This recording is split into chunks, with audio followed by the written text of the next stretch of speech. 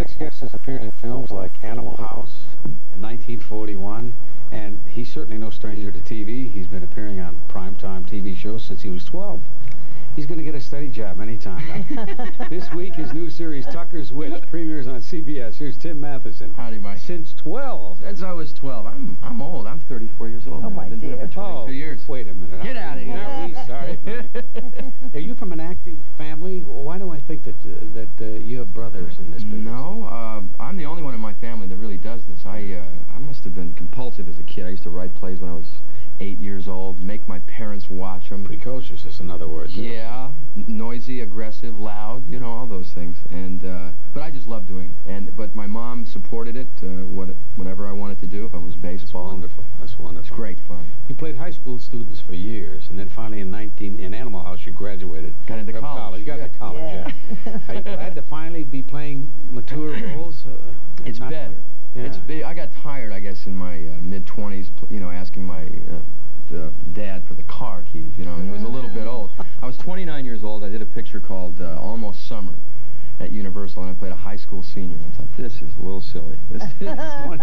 Yeah, it was, I mean, it was fun, but it was like, it's time to go. Not bad to look young, though, Tim. It's always fun. Not bad. It's not bad to be young. Oh, I should say. But that's all up here, I think. Yeah. It's just, it really is, it's all in your attitude about the youth, I think.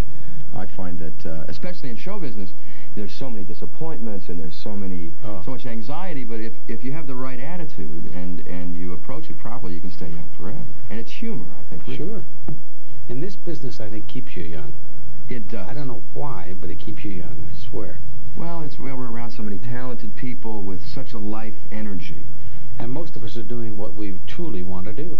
And everybody seems to be having a good time at it, which is important. Yeah, well, I figure if you can't have fun doing this, I mean, what are you going to do? That's right. Where are you going to find it? That's true. Tell me about Tucker's Witch, your series. Witch. Yes. That's an unusual title.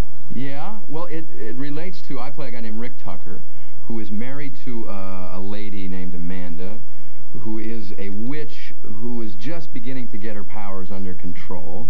And we're detectives, and we take cases. It's sort of... what are these powers she's getting? Are they real? Is it real witchcraft? Yeah, she has telekinetic powers. She can make objects move, and... Wouldn't that be wonderful? It would be nice to do that. Wouldn't that be great to be at a party and have somebody just a little... a few too many and just make something move, you know? Just have that power. Just have them reach for a drink and just move. Slide them, just a little bit. Wouldn't that be great? Wouldn't that be fun? Oh, that'd be great.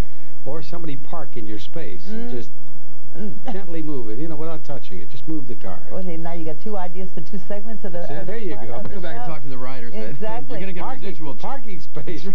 That's Give me credit for that.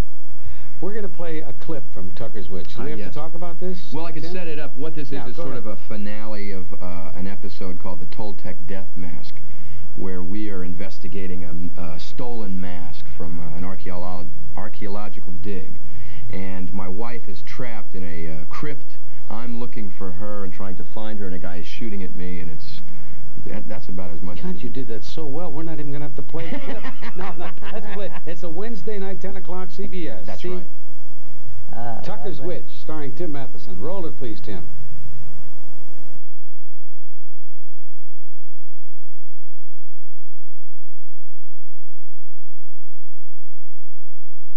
Fun. Well, hopefully it'll be fun. We have a good time doing it. It's I would say comedy adventure with a little magic, a little romance thrown in, and it's.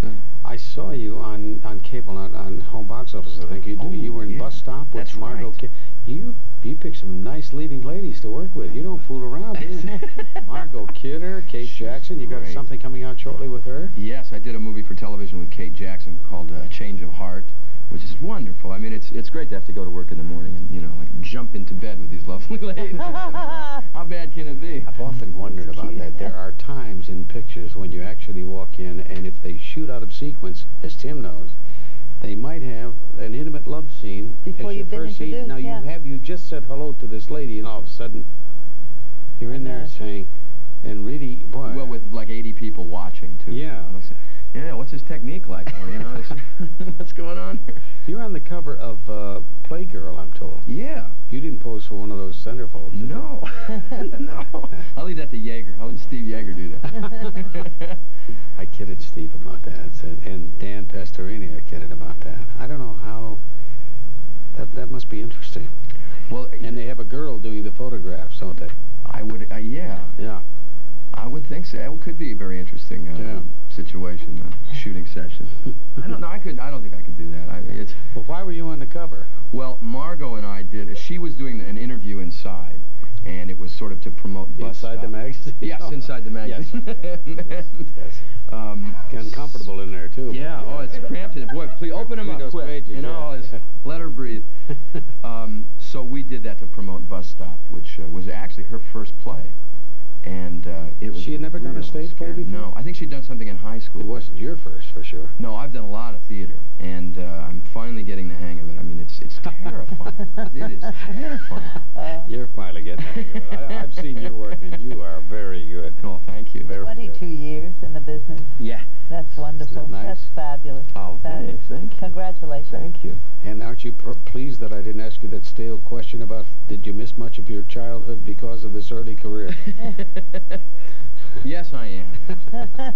We won't bother to answer that. Tim has to leave us, but Gene, can you stay? My pleasure. Where are you going, Tim? Why can't you stay? I got to go back to work in loop, re-record sound for some episodes. No, tell people what that is. Fascinating, looping in pictures. What you do is you see. Nerve-wracking too. It is. It's tricky because you have to fit the words in your to the action on the screen. You have to re-record. For some reason, the sound was not good. And get it absolutely in sync with what you're doing. With the lip movement, and it takes a long time. And they usually have to get you after you finish shooting. So I'm off now. So they're trying to grab it for a show that they dub with music tracks and sound effects and everything like in 2 days or tomorrow. Tim, thank you. Thank you very much. Good luck with Tucker's Thanks Pitch. a lot. Wednesdays, 10 p.m. CBS. Right.